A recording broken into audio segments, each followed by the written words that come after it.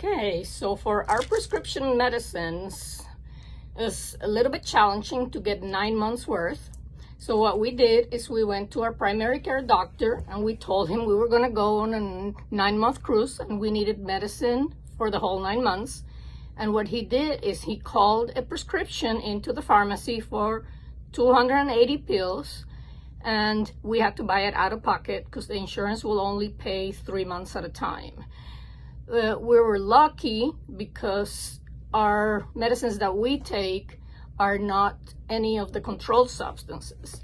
But people with controlled substances, unfortunately, could not come on this cruise because Royal Caribbean did not offer to help them by dispensing medication that is controlled. They will dispense other types of medication as long as you bring your prescription, an original prescription for your doctor.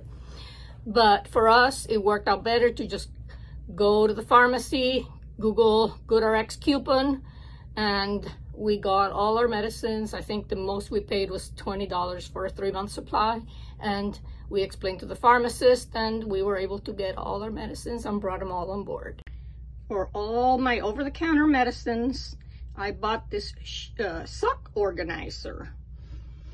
And I just put all the things we might need along the way.